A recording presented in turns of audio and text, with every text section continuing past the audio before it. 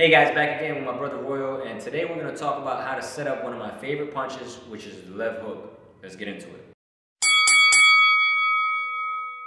So the first way to set up a left hook is going to be a technique I learned from Roy Jones Jr. He was a master at this, and he scored multiple knockdowns doing this very technique, and it works like a charm. The key to setting up shots is tricking the subconscious mind, and once your subconscious mind starts picking up on patterns, it starts to think that it's figured the opponent out, and that's when you come in with the kill shot, right? So that's what we're doing now. So what we're going to do for this first technique is we're going to jab to the head, and then we're going to jab to the body, right? And you want to make these jabs hurt. You want to throw them with bad intentions. You want to throw them like that's what you're trying to do. You want to make your opponent believe that that's the end goal, that you're not trying to do anything else. So you want to throw them with intention, right? So I'm going to throw these jabs and go boom, boom, right? Back to back, boom, boom. And I'm going to just go to that body, boom, boom. And as soon as I feel like he starts figuring me out, like you see him just parry my body jab, I'm going to go to the head, boom, bang, pow, and come upstairs with that left hook and tag him. So throw those jabs with bad intentions, boom, boom, head to the body, and then as soon as they get a feel for the body, you want to just shoot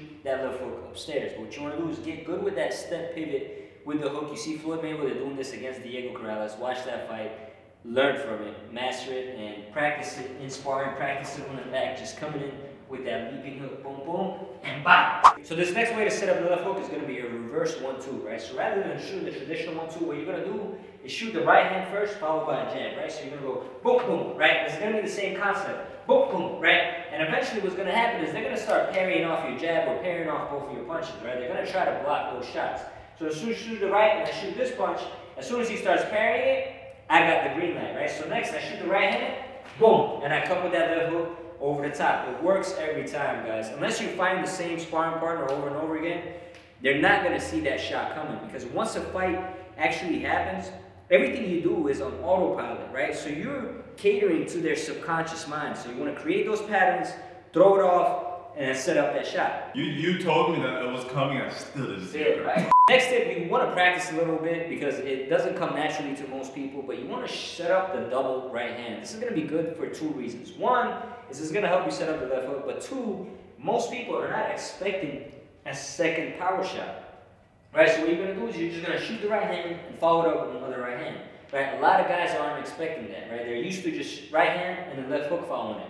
So what you want to do to throw them off is just shoot that right hand, boom, boom, twice, right? You can do it fast, bam, bam, right? It doesn't have to have the pivot or the hip into it. You just bam, bam, shooting that hand. You still want to snap that shoulder, bam, bam, and eventually he's going to start looking out, trying to defend that right side, bam, bam, and then you come in with that left hook. Works every time. And the thing is, you don't just have to go to the head with the left hook, right? Especially if you throwing those shots up top with the previous techniques and with this one, you're throwing these shots up top, you can come in, boom, and hit him with that body shot. That's how Luke Campbell got rid of, how Ryan Garcia got rid of Luke Campbell. So this next one is going to be, again, going off of Floyd Mayweather and the Diego Corrales fight. You want to basically bait your opponent into running into a left hook, right? So what you want to do is you want to create a pretty fast pace of fighting off your back foot, right? So you're basically going to just boom, boom, boom, step back. And when your opponent starts chasing you, right, when they start walking you down to try to keep up with you, right? So you're going to be coming back, he's going to walk you down, and then you just want to, bam, come in on that left hook when they think you're out of range. But this has to be a leaping shot because you have to throw it when you're out of range. So, you got to be intuitive about it. Make sure you know that they're not getting ready to throw their punch, right? When you see them mid-step is when you want to throw the shot, right? So I'm walking back aggressively, bam, come in with that left hook over the top, or bam, come in with that left hook to the body.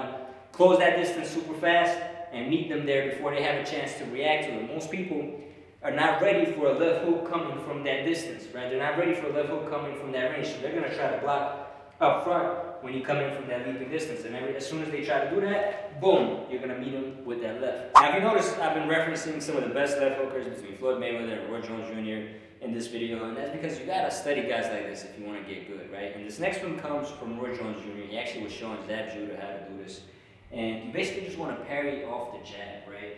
So, and this works especially well with guys who drop their right hand, right? So what you're going to do is as soon as they throw the jab, you parry it, and you make them focus on getting countered here, right? On getting countered off the jab.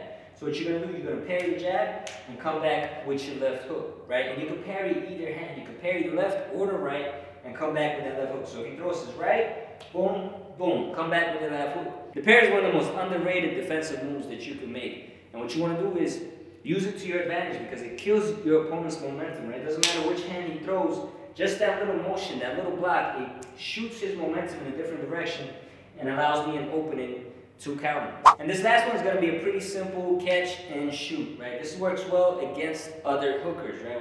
When you got a guy who...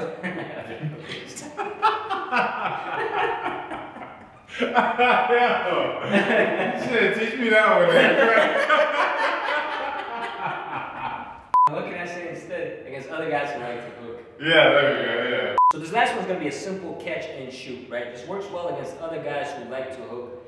And basically, you're just going to catch and shoot, right? So as soon as he throws his left hook, I'm going to block and I'm going to come back with my own shot. Or I'm going to block and I'm going to come back with my shot downstairs, right? You want to do this quick and you want to drill this so that you're constantly moving with that fast momentum. As soon as somebody touches your glove, it's got to be like a reflex for you to come back and shoot that shot.